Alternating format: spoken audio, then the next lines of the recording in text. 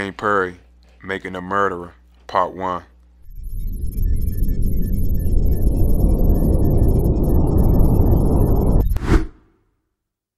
There are quite a few videos on YouTube that cover the Wayne Perry story, but I noticed that none of them actually spends time analyzing and breaking down his childhood, as well as the moment when Wayne transformed into the hitman that we all learned about.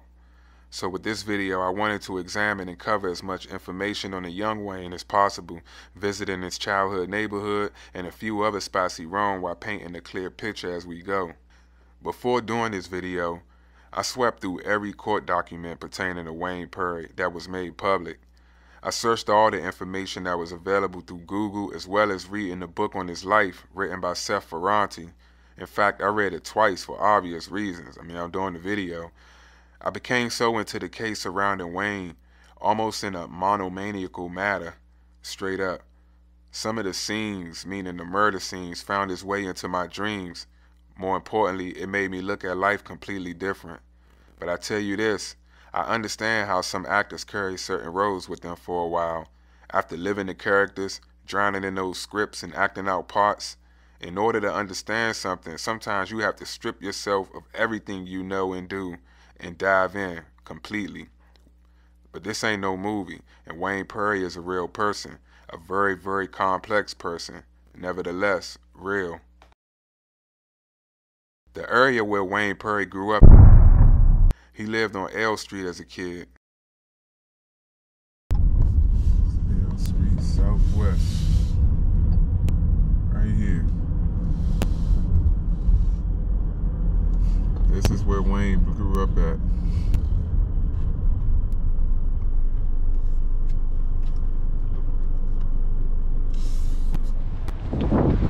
But yeah, this is it, man. WP's old stomping ground. All up here. Look like they turned it all down and boarding it up now. That's basically the recreation center right here. Open football field.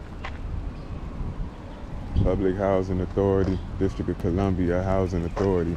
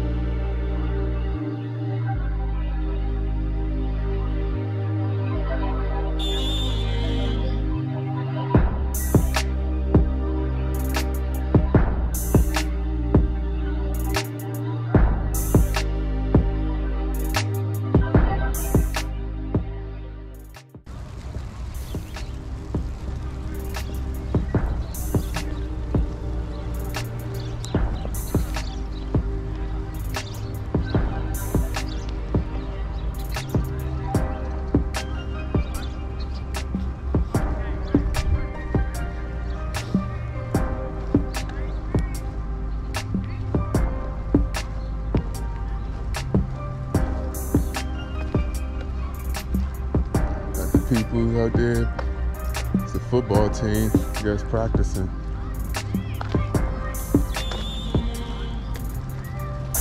I didn't even walk through this way.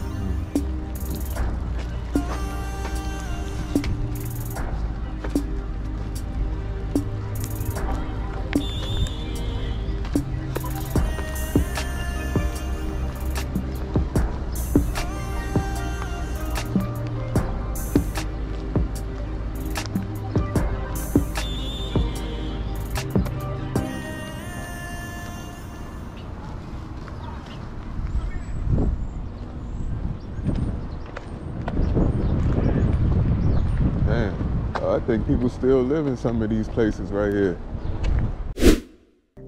So let's give a quick little backstory on Wayne's family. Like most blacks from DC and other cities, they were a product of Southern roots, coming from Georgia. Wayne and his siblings were some of the first in his family tree to actually grow up in DC. You see, the Great Migration came after World War II, And by 1957, black folks were a majority in D.C., making the city the first black majority city in the country, later nicknamed Chocolate City. Wayne Perry and his family were a part of the second wave of Southern folks moving into the city. As with most people at that time, the reasons for leaving their hometown were, of course, to escape racism and hopes of a better life in general. You got the Great Migration. Wayne Perry was born in '62, just 5 years later. Why do this matter? Because when you are analyzing someone, you need to know the entire background, the influence, and the landscape, because it all tie in and contribute, defining who we are, or in Wayne's case, who we become. One of the first questions a doctor asks when trying to diagnose someone is about their family history and habits. The more you learn, the more you understand, and the easier it is to pinpoint solutions. So since Wayne was born in '62, that means he was 6 years old when Dr. King died, a time period when blacks were fighting for equality. We had more unity, and we were very, very religious. Most blacks went to church during this period. This may be the most peaceful, non-threatening portion of Wayne's childhood from a personal standpoint, due to being so young, having a father, and being preoccupied with sports in school early on. One of the advantages that Wayne had that probably shaped him to become a leader in the streets was his back and forth summers he spent in Georgia around older, wiser family members, and also having a father. Most kids in low-income communities only get a chance to see the neighborhood they come from. Rarely do they see the fathers in the house, and this was well after the Lyndon B. Johnson's Great Society, which I won't get into, but I'll quickly explain for those who may not know what the Great Society is. The Great Society was policies created by Lyndon B. Johnson to specifically help black households, which was welfare, but they made it where black fathers could not be present if mothers received any help, which resulted in women feeling like they can have however many babies and not have to worry because the new daddy would be government assistance. And what started out as a good idea potentially helped ruin the black household, and by the '70s, the effects was quite evident. Even today, 70% of black children are being raised by single mothers, some of them even glorified as being strong and independent.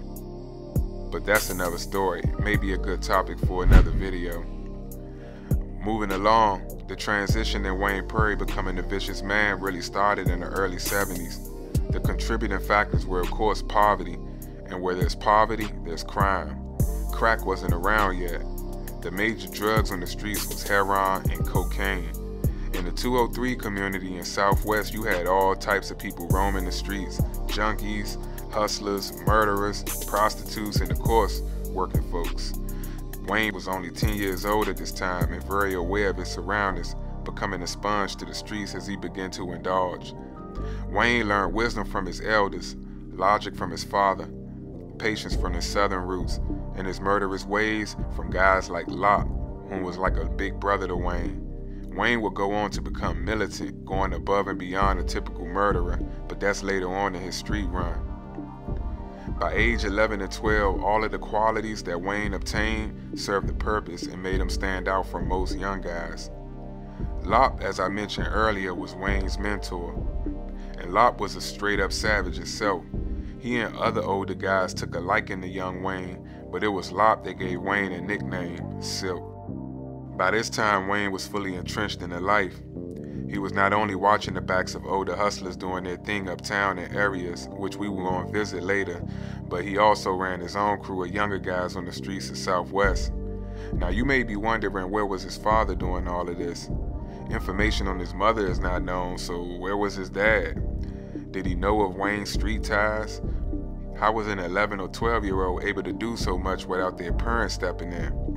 Well, there's no book on parenting. You learn as you go, and sometimes as a parent, when you are hit with certain facts about your child, you try to lecture them, advise them, and sometimes you even get frustrated and retreat when you feel there's no turning back. No parent is perfect. Some have their own demons and struggles to manage. Some parents don't realize their child is gone, lost to the streets until it's too late.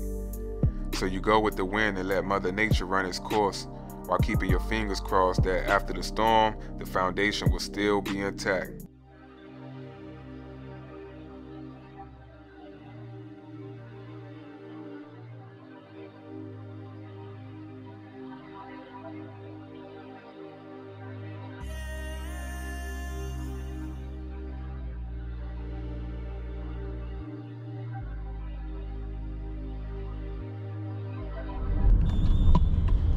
Oh, this is 7th and T. I got to turn down here because I'm going to have to get out somewhere. Damn. The Howard Theater. I got to get that corner shot real quick.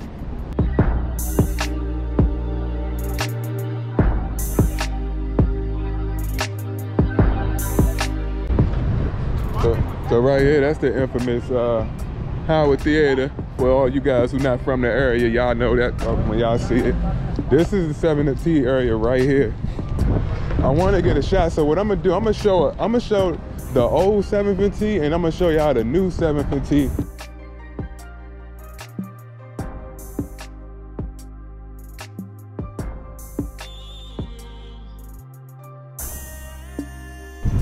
You can see a side by side of the signs and everything. It's completely different. You even look at that sign right there where it say Chuck Brown Way. So Wayne Perry was down here watching older guys' backs. And keep in mind, he was only like 12, 13 years old, looking out after dudes who was like 19, 20, 21 years old, right here in this area, right here. And it's completely different. If you look around, look at it. So I'm gonna show what it looked like back in the 70s when he was doing his thing. It's completely different now. Some of it's still the same, but it changed and they added that little Chuck Brown Way right there. Y'all see it? So it's hard to believe that he was out here just roaming, looking after them older people like that, man. Like, how can a man be so advanced at 12, 13 years old doing everything that he was doing? Only thing I can chuck it up to, well, you'll see the video, so you'll know exactly all of the things that he was involved in and how it happened and all of that. But yeah, this was the area, 7th and T. And the old photo that I have, or that I'm gonna show, you'll see like this whole area, this is a Wells Fargo. This thing was like broken down completely. Like, I don't even know what type of building it was at first, but it was just dog completely. And then now it just look a whole lot more liver, a whole lot more brighter.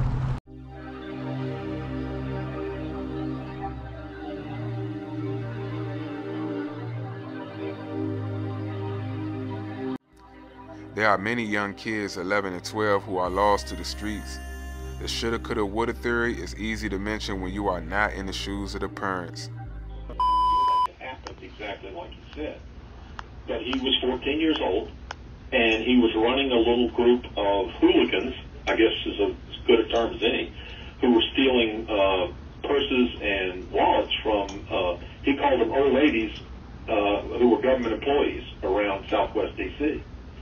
And he would take their wallets and their purses and give the credit cards and the identification information to his cousin, who was, it sounded to me, and I verified it later when I did a criminal check on his cousin, was involved in check boosting or you know, fraudulent ID stuff and busting phony, you know, credit cards and all that kind of thing. He was doing all sorts of scams.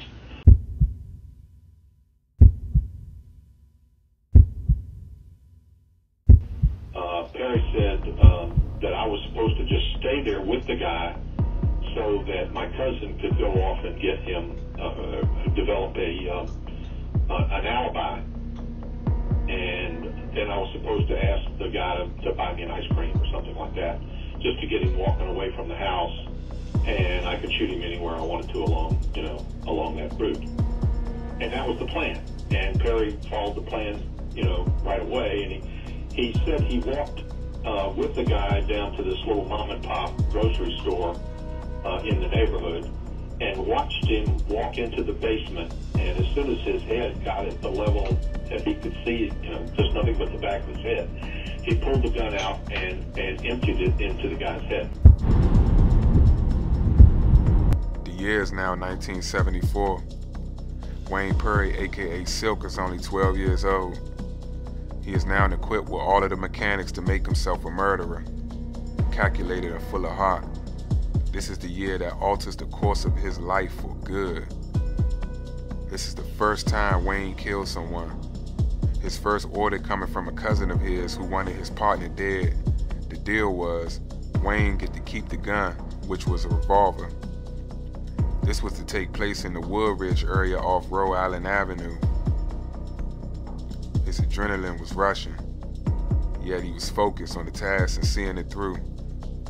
Walking slightly behind his target as they head towards a mom and pop store on the avenue, Wayne clutched a revolver that's tucked away in his pocket. His target began to walk down the stairs. Wayne got closer and closer, almost perfectly in stride with the target. And just like a lion hunting his prey, Wayne attacked, quickly pulling out the revolver and pointing it at the back of the guy's head and then squeezed the trigger. Target down. Wayne Silk Perry, Making a Murderer, Part 1.